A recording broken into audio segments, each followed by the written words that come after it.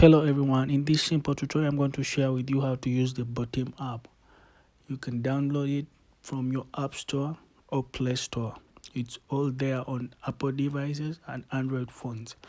So guys, if you didn't know, BOTIM is the best app in video calling. So guys, if you want to access anything, as you can see, you have calls, chats, explore, contacts and me.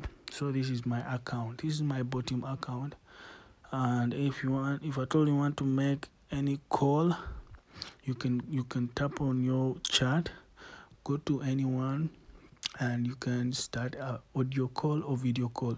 But mainly this app is best in video calling, and if you call a person on this app, the video footage is all good, and you can chat with anyone on BOTIM on a video call.